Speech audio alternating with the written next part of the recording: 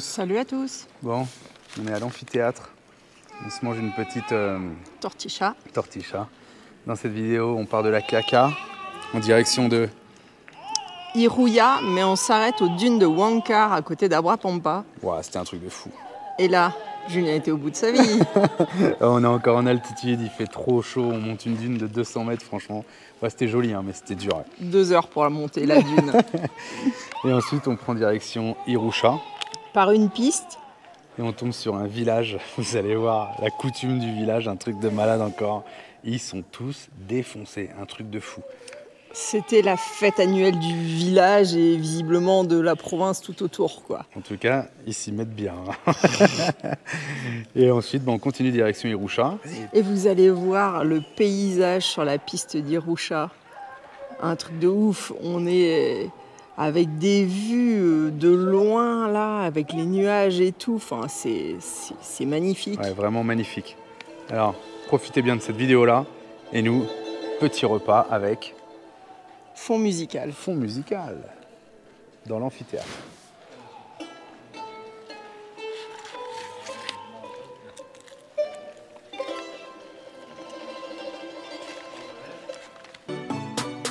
Bienvenue sur la chaîne XCG Family, où vous pourrez suivre notre aventure.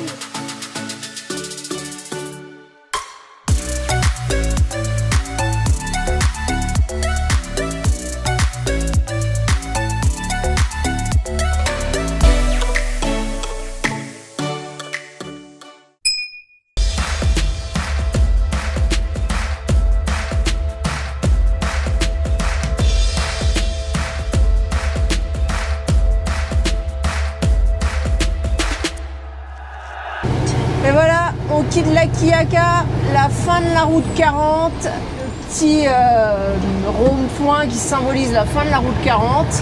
Et nous, on va direction Iruya ou Iruya, suivant si on est français ou argentin.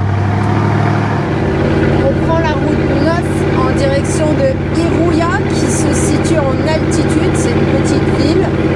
On va aller la voir. Bon, par contre, c'est un aller-retour puisqu'après on revient sur la route 9 pour prendre la direction de Roro. Alors voilà les dunes à côté d'Abrapampa qu'on n'avait pas fait la dernière fois. On va aller voir, c'est qu'à 10 km de la ville. Apparemment il y a une espèce de porte, enfin pas vraiment verrouillée, mais on peut payer juste pour passer la nuit sans pour autant avoir à louer les surfs ou quoi. Donc on va voir. Ça s'appelle les dunes, je crois, d'Huancar. Bon, on va voir la dune. L'entrée pour le camion, c'est 500. Julien a négocié à 400, mais on ne sait pas si ça vaut le coup de payer pour passer la nuit dans un coin sauvage, en fait. Il y aurait peut-être un peu d'assado, des choses comme ça, mais vu qu'on n'a pas de viande à griller, on n'a pas vraiment besoin. Mais c'est vrai que c'est assez joli. Donc, si c'est vraiment joli, on va peut-être y passer la nuit et une partie de la matinée demain, on verra.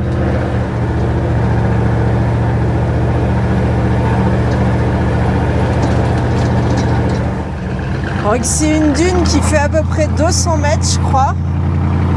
Et il y a une maison là à côté où ils louent des surfs. Alors si vraiment on était motivé, on pourrait faire du surf demain parce que je crois qu'il est parti en ville là aujourd'hui. Et 3500 mètres, je ne peux pas l'attendre. Comment ça? Avec un hélicoptère. Vous ne montez pas la dune à 3500 mètres d'altitude. Grosse feignasse. Bon, la vue en sortant du camion est pas mal. Et on a Alex, ça lui change d'être en ville parce qu'il est parti tout seul tout là-bas. Et je crois qu'il a décidé de monter jusqu'en haut de la dune. Tout à l'heure, il est quand même monté jusqu'ici. Il est redescendu et là il repart. Maintenant il essaye ce chemin-là. Il est fou. Tu fais quoi toi? Maintenant elle fait un peu d'artisanat. Elle a fabriqué des boucles d'oreilles McDonald's. Moi, des boucles C'est d'oreilles. comment? Sombre. Voilà. Et toi? Burger. Des boucles d'oreilles burger, Alicia a fait. Et Et moi je suis en train de préparer des petites lasagnes pour ce soir. Alors, bon, faut que la viande elle décongèle. Hein. On est obligé de s'adapter, j'avais tout congelé. Et là ça va être quoi? Boucle d'oreille pizza? ouais. Il est chez Fiu, je le vois plus, mais il est par là. Alex! Voilà, il l'a fait deuxième fois. Et il redescend en courant. Hop.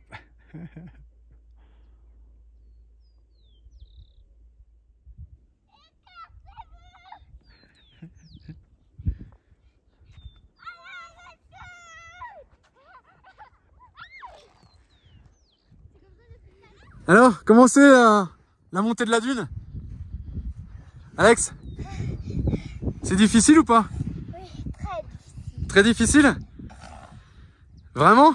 Et là-haut, c'est comment là-haut? Très haut. C'est dur de marcher ou? Parce qu'on t'a vu marcher à quatre pattes. Mais je vais marcher à quatre pattes. Pourquoi? Tu peux pas debout?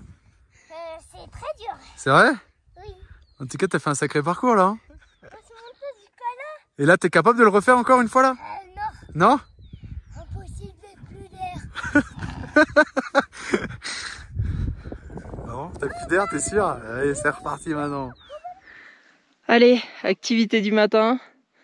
On monte la dune en famille. On va jamais arriver en haut. Le sable, il est brûlant. On est tous pieds nus. On va se faire cramer. Allez, go. Alors, impression? Impeccable. Petite pause. Paysage. On n'a rien monté. Elle a monté 100 mètres. On se crame les pieds. Non, on n'a pas monté 100 mètres. La dune, elle en fait 200. Elle doit en faire au moins 400 la dune. Ah ouais? On va regarder à l'altimètre là-haut combien on est. Oh, je pense pas qu'elle en fasse 400. Et on est reparti? Oh non. Là-haut, c'est encore plus chaud. Regardez. Moi, je suis en train de bronzer. Et cette nuit, on n'a entendu que ça. Bon, bah, je vais essayer de grimper. Hein. Je te rappellerai quand je serai en haut. Je te rappellerai quand je serai en haut demain matin. Ok, ça marche. À tout à l'heure. C'est filmé. Tu peux plus ne pas y aller. C'est dans la boîte. Ouais, mais j'ai dit demain. Mets tes chaussettes. Oh, ça m'a plein les pouces. Qu'est-ce que tu dis? Donc faut y aller. Allez, mets tes chaussettes. Fais comme tout le monde. Ouais, j'y vais sans. Ça brûle sans chaussettes. Pour l'instant, ça va là. Ah là, c'est chaud. T'as vu? Tu sais que t'avances pas là, tu piétines. Là, je vais niquer mes chaussettes. Moi aussi, c'était les seules que j'ai qui sont bien. Des chaussettes noires. C'est pour ça qu'elles ont pas la même couleur. Ok. En plein effort. C'est pas là. On la traverse. Tu t'arrêtes encore? Mais tu bouges pas toi depuis une heure, Marie. Bah ouais, je suis montée avant vous. Qu'est-ce que vous dites? On va descendre. Non, non, non. On finit de monter avant de descendre. Ah, si papa monte, tout le monde monte, c'est obligatoire. T'es déjà monté plus haut que ça hier, pourquoi tu veux pas aujourd'hui? Il fait trop chaud? On est en pleine rébellion. Qu'est-ce qui se passe? On descend. On croirait que c'est les enfants qui ont le plus d'énergie et de volonté, mais... Oui, le soir. Non mais là, la pente, il y a combien de pourcents là? Je sais pas, c'est raide. Chaque fois qu'on fait un pas, on perd la moitié de notre pas parce que le sable il glisse. J'ai un truc, je crois, un niveau là. Je suis morte. On descend d'autres fois. Hein. Vous allez descendre, vraiment. Ouais. Vous allez pas faire la photo en haut. Vas-y, on descend, Alex. Mets-toi debout, on va courir. Ou alors tu descends pas, toi. Je descends pas. Ah, c'est bien, Alex.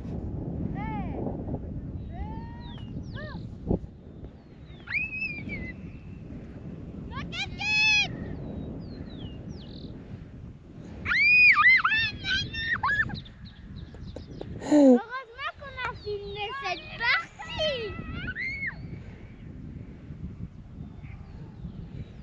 Allez Alex.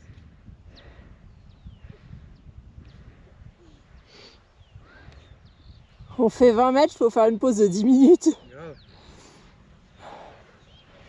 Et tu fais 50 pas pour monter 20 mètres. Genre 39. Quoi? 39 pas. T'as compté?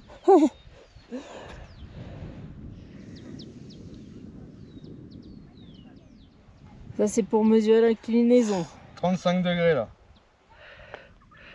Les filles viennent de nous encourager. Elles nous disent qu'on n'est même pas à la moitié de la pente. Je veux bien les croire. Ça peut plus. En plein effort. Donne-moi de l'eau. Regardez. J'ai le pied tout brûlé. T'es tout rose. Il est en train de cramer le pied là. Moi j'ai un trou dans ma chaussette, j'ai pris des vieilles chaussettes en me disant qu'elles allaient être ruinées. Et au niveau du trou de la chaussette, ça m'a brûlé le pied. Le sable, il est brûlant. Bon, le problème, c'est que le cœur, moi je me suis fixé 30 pas avant chaque étape. C'est rien du tout, mais le cœur il bat à fond la caisse. Et il faut 5 minutes au moins pour que le cœur il se remette à battre à peu près normalement. Je sais pas si on arrivera en haut, il en reste un paquet encore à monter. On l'a fait. Moi Tout en haut. et Alex. Voilà la vue. Alors, on est au sommet de la première dune, là ça repart en creux. Et si vraiment on voulait monter tout en haut, il faudrait poursuivre jusque là. Mais là ça me convient. Bon, les filles elles ont lâché l'affaire dès le début.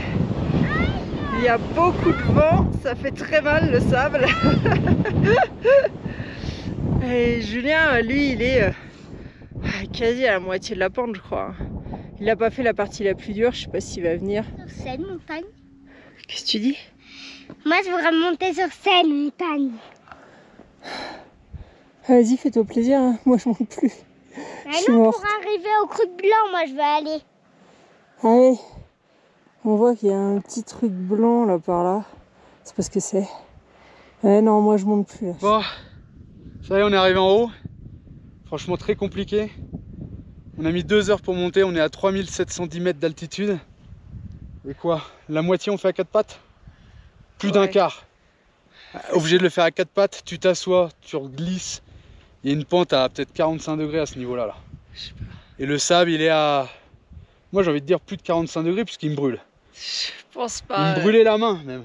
Je pense pas que c'était aussi chaud, mais ouais, ça brûle. Mais on a le soleil en plein sur nous là depuis 2 heures là. Ouais, c'est donc ouf. Alex est courageux, il l'a fait. Moi j'ai une jambe brûlée là, je vois. Et je pense que je dois être brûlée de partout, j'aurais dû mettre de la crème solaire. Malade.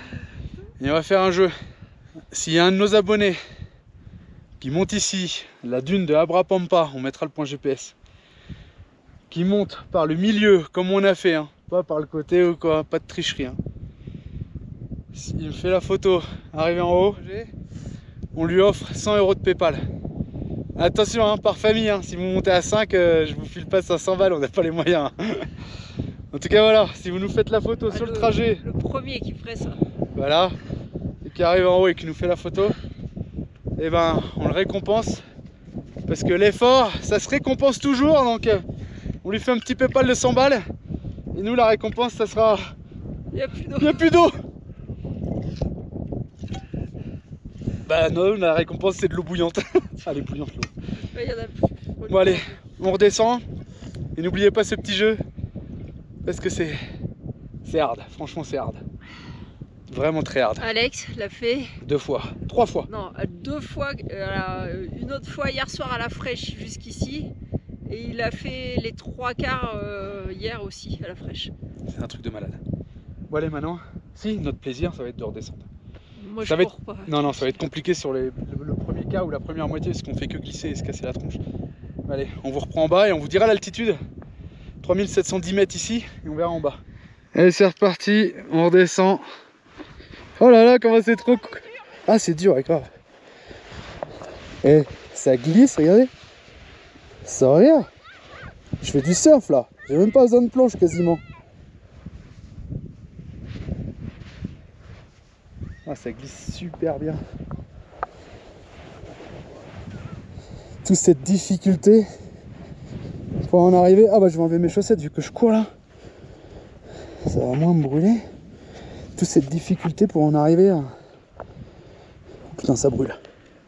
Pour en arriver à courir. Allez, c'est parti.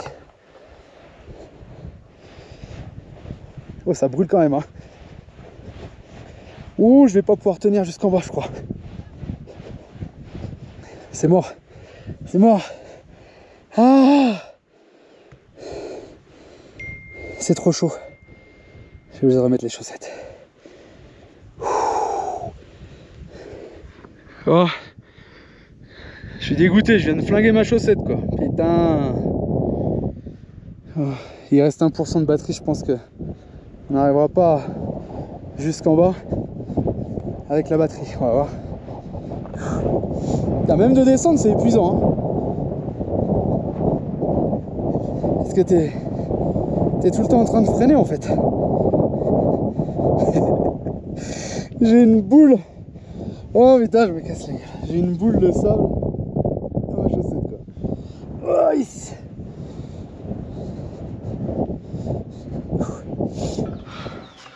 Le truc qui est fou, c'est qu'il y a 25 degrés dans le camion, 22 degrés dehors, mais qu'en réalité, en plein soleil, ça brûle. On va aller voir. J'ai mis le thermomètre en plein soleil pour voir ce que ça donne. Ah, Julien exagère, 38,9. Bon, je suis en train de me brûler les pieds. On va ranger tout ça. Qu'est-ce que t'as fait, Marie? T'as fait une peinture? Ça, c'est le bronzage quand tu vas à la montagne sans crème solaire. T'as fait une peinture ou quoi là? C'est trop moche. J'avais mon pantalon comme oh ça. La vache. Regardez ça. Des chaussettes et le pantalon. Alors les filles, elles voulaient pas monter ce matin parce qu'il faisait trop chaud. C'est vrai qu'elles avaient peut-être raison en fait. Et là, ils sont en train de grimper sur la crête. On les voit à quatre pattes. Ça y est, ça commence à redescendre. Il y en a deux là-haut. Bah, les deux filles en haut et Alex en bas là. Ils vont être morts. Alors? Difficile? Moins que ce matin. Bon, allez, C'est tordu le pied. on fait le point. Moi, je me suis enfoncé Marie, elle est montée 1 fois et demie. Moi, je suis monté 1 fois. 4 fois. Alex, il est monté 4 fois. Toi, t'es monté 1 fois et demie. Et Alicia, elle est montée 2 fois et demie. Et Pétacoula? Alicia, elle a pleuré. Pourquoi? Parce que c'est tordu la jambe. C'est venu en avant. Non. Ouais, et à moitié le grand écart. Moi, quand j'ai couru, j'ai fait un salto et après ma tête, elle est tombée comme ça dans le sable. Putain. C'était moins dur, il y avait moins de chaleur quoi. Il y a eu ma morve qui a coulé. C'est où elle? Regarde ce t-shirt. Ça, c'est toutes les taches de morve. Ah, vous êtes vraiment des chanchos hein. Allez. Vous la refaites ce soir? Peut-être. Sérieux? Ouais. Quoi? On le refait peut-être. Et tu sais où on est monté? Vous êtes cinglés. On est monté à la plus grande. Ah. Gendarmerie nationale Argentina, section 3 Cruz.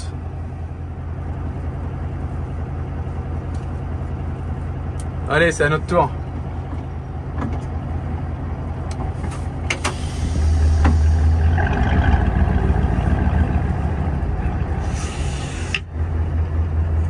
Hola, bienvenido. ¿Sí? De la duna de... Abrapampa. No, la duna antes de Abrapampa. Un duna... ¿Qué? No, un duna de arena. Sí. No me recuerdo el nombre. Sí. Ah, si. Ciao. Ouais, en fait, il nous demande si on vient de la Quiaca à cause de la frontière bolivienne. Mais aujourd'hui, on vient pas de la Quiaca. Aujourd'hui, on vient de la dune.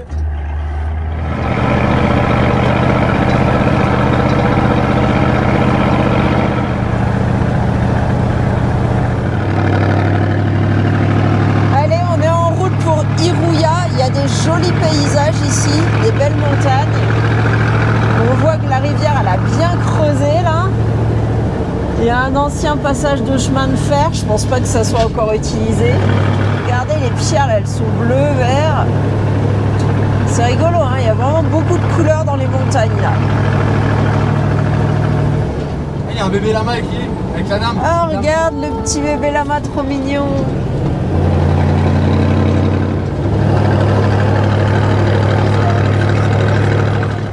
On vient de quitter la route 9 en direction de Iruya, donc c'est une piste. La ville est connue maintenant comme étant assez touristique. Je crois que c'est assez joli, c'est dans les montagnes. Alors c'est pas la ville que vous voyez là, hein. C'est une ville qui est plus loin, il nous reste 45 km. On va sûrement s'arrêter pour manger là et puis on continuera la piste après. Alors Iruya, comme c'est perdu au milieu de la montagne, on fait un aller-retour. Hein. Donc on y va, peut-être même on passera la nuit là-bas et puis après on revient sur la route 9 pour aller voir toutes les belles choses qu'il y a à voir par ici. Regardez, joli petit village, tous les toits en tôle, alors ils mettent des pierres pour que ça s'envole pas, ou des briques de terre, des fois c'est des pneus. En tous les cas c'est mignon et en plus ça sent bon, ça donne faim. On va devoir traverser une rivière je crois. Ah c'est possible.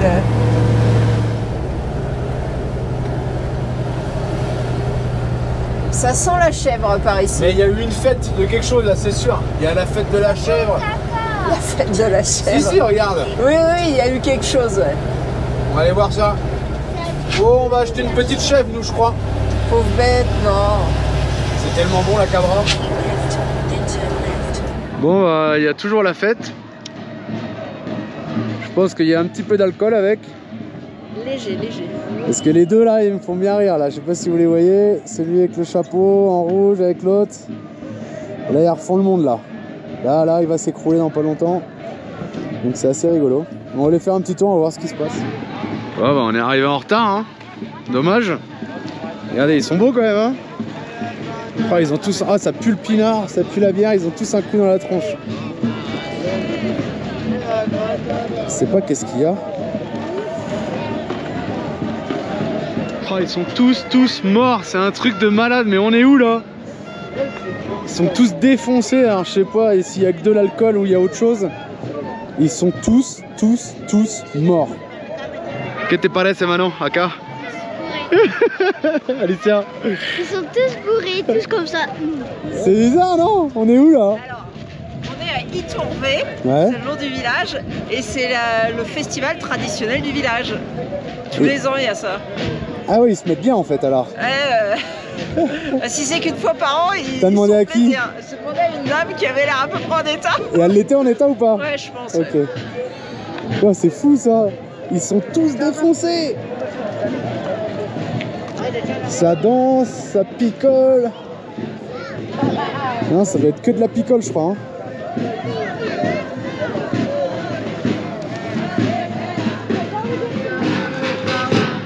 Danse traditionnelle? Danse traditionnelle, ouais. On n'est pas dans l'ambiance.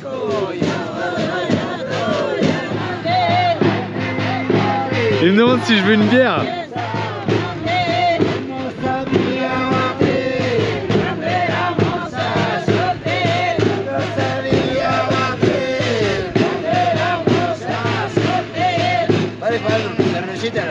Non, gracias. Ils veulent me filer de la bière.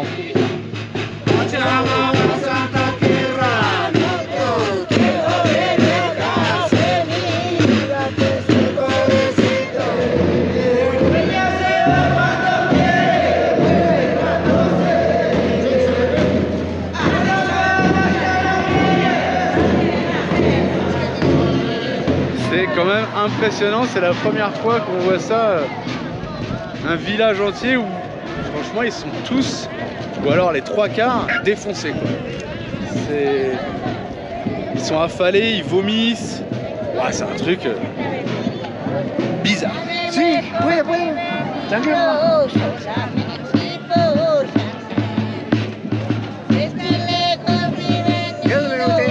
De Francia.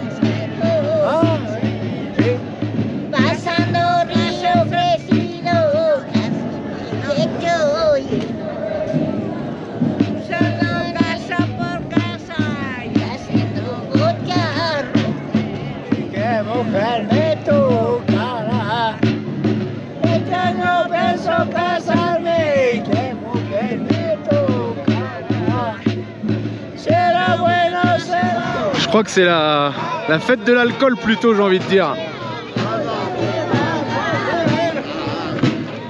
Ouais, c'est ouf. Bon, bah, je crois qu'on va prendre des frites ici. Voilà, là, petite milanaise de bœuf et des petites frites. Ah, son milanesa con hierba. Sí, tiene perejil. Ah, perejil. On va se régaler là. Il fait chaud là. Hein. Ouais, en fait, je pense pas que la température est très élevée, mais le soleil il cogne d'une force, faut qu'on mette des chapeaux. Et du coup, la fête c'était hier. La fête c'était hier, mais là ça se prolonge, hein, vous avez vu. Ça se prolonge différemment parce qu'hier on pouvait acheter pas mal de produits, il y avait des stands et tout. Aujourd'hui c'est plus, je sais pas si vous voyez celui qui est là-bas assis avec rideau là, il en peut plus les rincer là. Tous, ils sont tous morts, c'est un truc de ouf. C'est tous les villages autour en fait, même le village d'Iruya apparemment. Ils viennent ici. Là, ouais. Et la rivière là qu'on va passer, elle disait si il pleut, c'est fini, on peut plus passer, c'est terminé. Et apparemment il est costaud quoi le Rio. Donc nous on va aller dormir là-haut. De toute façon, je pense pas qu'il annonce de la pluie. S'il pleut, on restera quelques jours pour passer. En même temps, avec le camion, je pense qu'on pourra passer. C'est en voiture, je pense. On sait pas, on verra bien. Ouais, parce que il y en a beaucoup qui nous ont dit que le chemin était compliqué. Mais en réalité, je crois que c'est plus parce que c'est étroit. Mais le chemin, il est en bon état. Mais par contre, avec le Rio, s'il pleut, on passe pas. Peut-être que nous, on passe. On verra bien.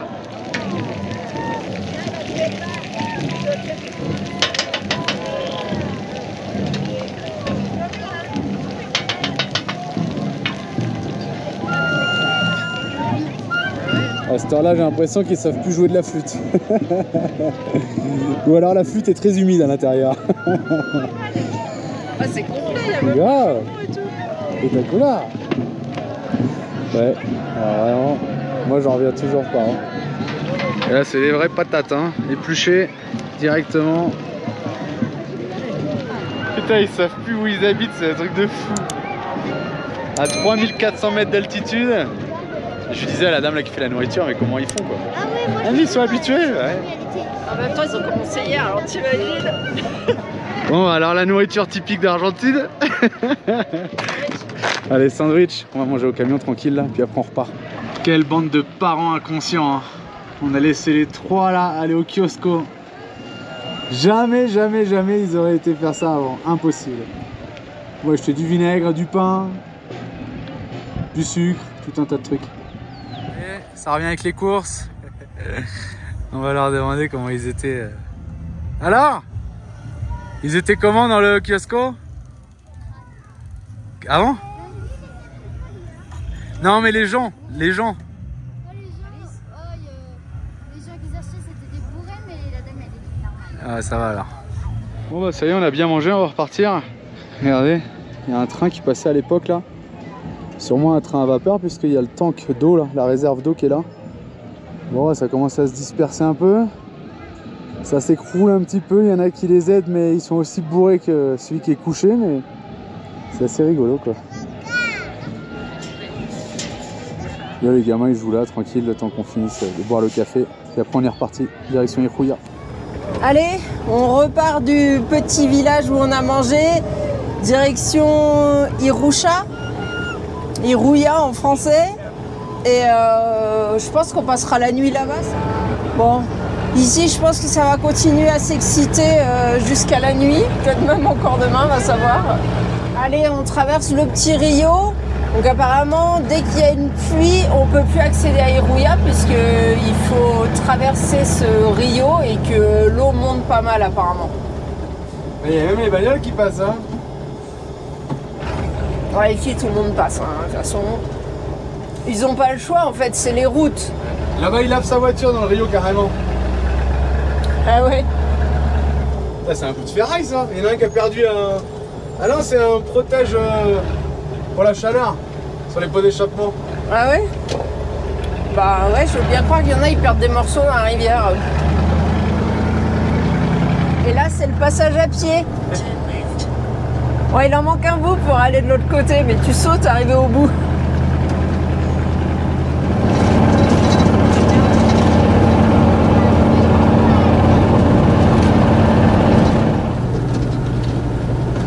Bon, encore une traversée de Rio, je comprends pourquoi ils disent que le problème c'est les rivières.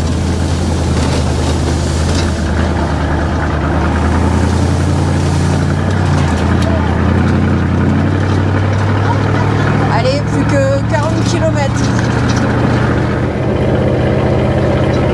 J'ai l'impression que la voiture elle a eu un petit problème. Ils ont fait un balisage. Balisage pierre. Ah, il a plus de roue à l'arrière. Oh là là là là. Tout calé. Bon voilà,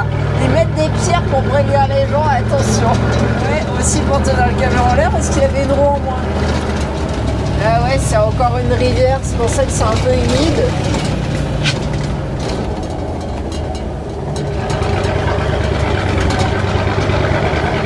Mais en dehors des zones de rivière, la piste elle est vraiment en bon état.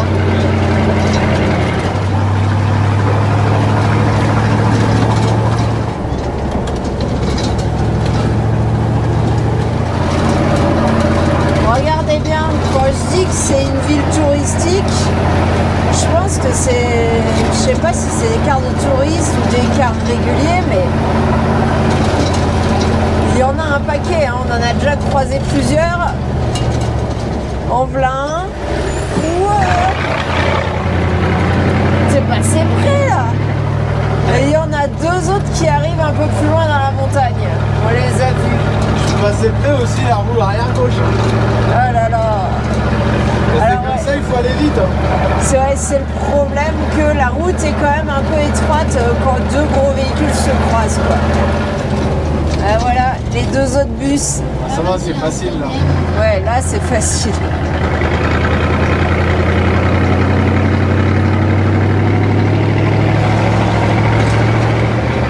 Et il faut imaginer que ces bus-là, ils traversent les rivières qu'on a vues, hein.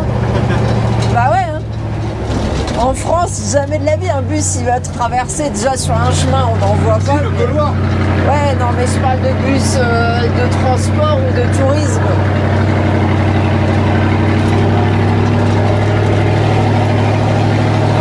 Ah ouais, ça c'est des bus qui font tout le coin ici jusqu'à la Quiaca. De Rourou, il y a la Quiaca.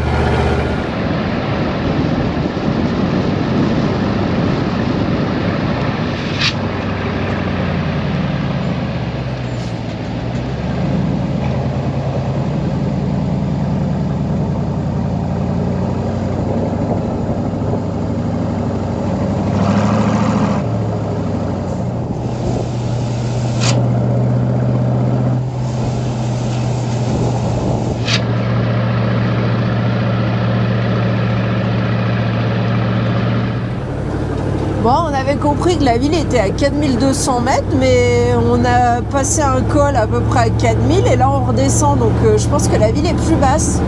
Ah ouais, il y a raison, 1 kilomètre, ouais, ça remonte peut-être après. Parce que quelqu'un avait dit qu'il y avait beaucoup de campos avant la ville, mais que la ville était petite.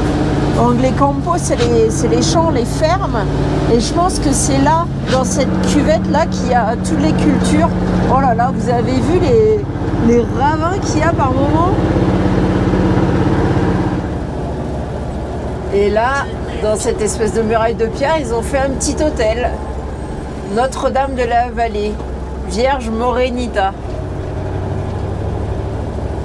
Regardez-moi cette vue. C'est beau, hein? On nous avait dit que le nord argentin était magnifique, mais c'est vrai qu'il y a quand même des sacrés beaux paysages. Bon, par contre, il faut supporter l'altitude, hein. Ça fait au moins 3 mois qu'on est en altitude. Et Noël, on était déjà à 1005 à Bélène. Ah, mais 1005, c'est pas de l'altitude. Dis ça en parisien. Est-ce que vous voyez en contrebas les zigzags que fait la route? Ah, je sais pas si vous le voyez. En tout cas, c'est magnifique. Ici, là, on voit tous les zigzags que fait la route. On n'a pas fini, hein. Mais ouais, c'est vraiment beau. Donc, je comprends pourquoi c'est devenu touristique, la ville de Roucha. Parce que franchement, le décor pour y aller, il est vraiment beau. Allez, on va les stresser un peu. Allez, allez, allez, allez, allez, allez. Toujours été dressant de mouton. C'est grave. Regardez-moi ces formations rocheuses, c'est trop joli. Alors, ils vivent vraiment isolés parce que c'est clair que dès qu'il pleut, ils sont coupés du monde, mais dans un décor magnifique.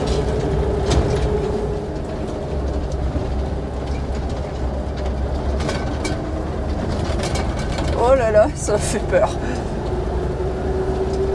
Julien, on avait marre de faire gauche, droite. On coupe en travers, il y a un petit chemin. Off-road. Ouais, il n'est pas bien entretenu. Doucement.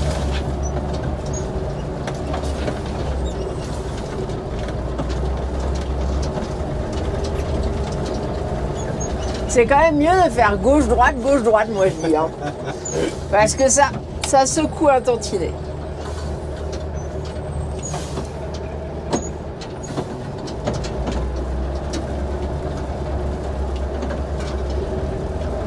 Maman! Ralenti, on fait quoi maintenant? Non, non, non. Continue à cheval. Hein. Non! Maman! Arrête, j'ai peur! Maman! Arrête! Non, arrête!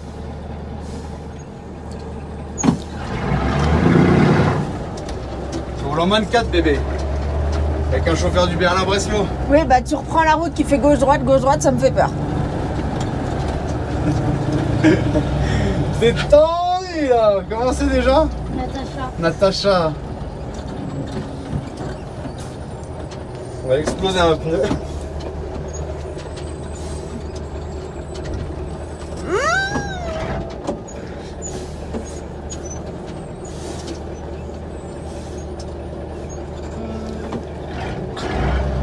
C'est quelle route qui va plus vite, gauche-droite? Ouais, je pense que gauche-droite ça va plus vite en vrai. Oui, gauche-droite, ça va plus vite. Je suis crispée, ça y est, tu m'as stressée. Détends-toi, Natacha. T'es chiant. Regardez la petite ville sur le plateau, c'est joli, hein? Ah, encore 13 km. Hein.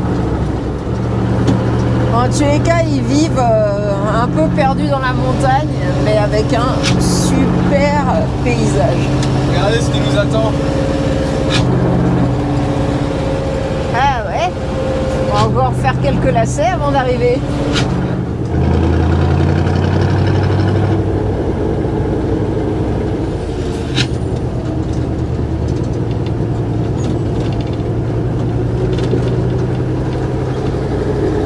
Même perdu au milieu de la montagne, on retrouve des engins de chantier. Il y a une petite entreprise là. Peut-être la municipalité? Ah, ça se peut que ça soit la municipalité. Ça doit être eux qui entretiennent les routes. Maman, ça passe pas! Au secours!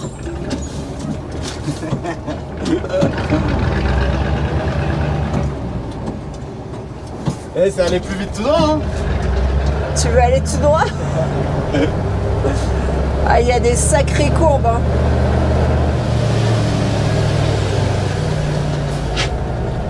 Je crois pas que ça va passer là non plus, si. Eh bébé, ça passe partout en même temps. Ah!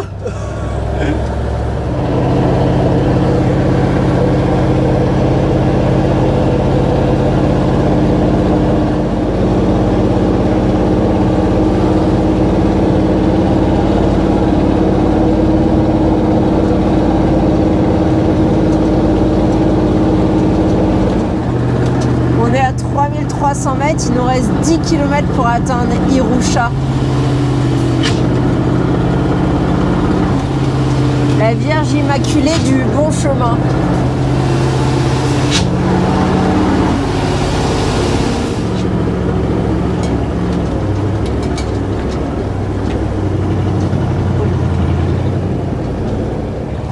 Ils ont fait des petits murs de soutènement. Parce que ouais, là ça doit bien couler quand il pleut là. Regardez la montagne en face, là, la falaise. C'est joli, hein? Ça fait comme des colonnes. Ouais, ici, ils ont plus vite fait de se balader en moto. Hein. Au moins, ils sont sûrs que ça passe. Je sais pas si vous voyez en face, là, il y a un bout, un gros bloc qui est tombé. Et quand on voit que des fois, la route, elle repose sur des falaises comme ça, à droite, on se dit que peut-être dans le temps, un jour, la route, elle sera en bas. Hein. Et il faut se dire que des villages comme ça vit seulement parce qu'il y a une route d'accès. Et si la route d'accès disparaît, les villages disparaissent aussi. Hein. C'est un truc de ouf.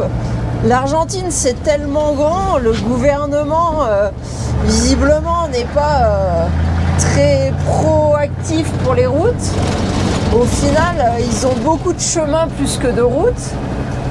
Et bah, s'ils investissent pas un minimum dans les chemins, Il y a des zones complètes qui peuvent pas être peuplées en fait.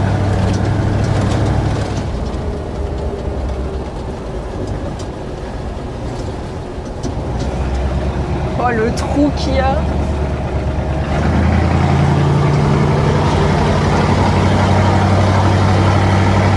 Klaxonne un coup, on sait jamais. Passe à face. Rouler là ou pas? Ah, ça va.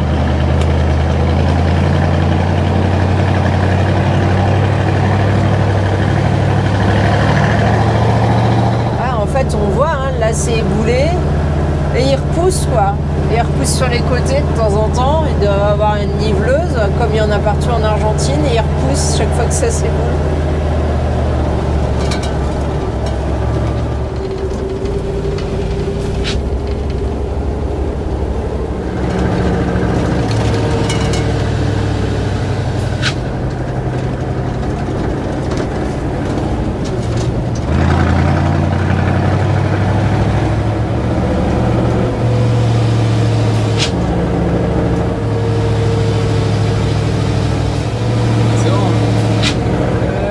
Pas dit qu'il y avait un tunnel.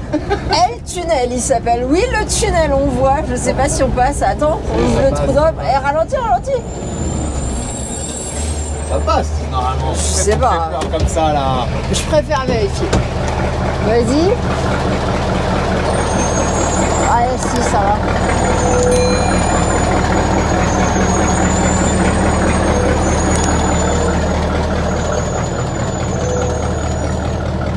Ça passe. Tu vois, mine de rien, c'est du matériau qui se tient. Ils font un tunnel sans rien et ça tient.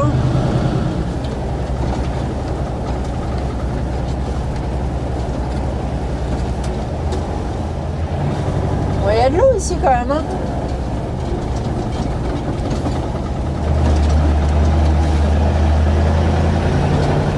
Ne pas traverser quand le Rio est en crue.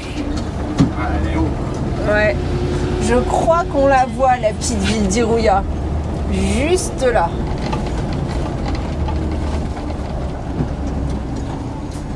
Il est tombé une table.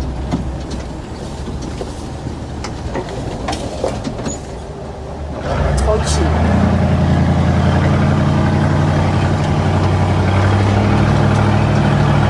« 4x4 obligatoire, hein. Ouais. Véhicule rehaussé, on va dire. Les camping-cars, c'est un peu tendu quand même. Hein. Peut-être les passages de rivière en camping-car, ouais, c'est un peu compliqué parce qu'il y a quand même des belles ornières. Sinon, la route, elle est bonne en dehors des rivières, mais elle est quand même étroite. Pour nous, c'est juste. Ça passe. Non, mais c'est juste quand on croise quelqu'un, sinon ça passe. Demi-route, attention. C'est bien de le préciser. Ça a l'air d'être une petite ville magnifique. Ouais, ça a l'air joli. Passage de rivière encore. J'aimerais bien le voir cresser à ce Rio. Je pense qu'il doit emmener des sacrés blocs quand tu vois les pierres qu'il y a par endroit. Il manquerait plus qu'il pleuve cette nuit, on est coincé pour plusieurs jours. Et voilà, petite ville d'Iruya. Attention le tuyau, on passe? Ouais. Et ben, je crois qu'on va s'arrêter là pour cette vidéo. Alors on vous dit à la prochaine vidéo pour découvrir la ville d'Iruya. Iruya. Iruya. Allez, ciao ciao. Ciao. En attendant la prochaine vidéo, vous pouvez aussi nous suivre sur Instagram et Facebook.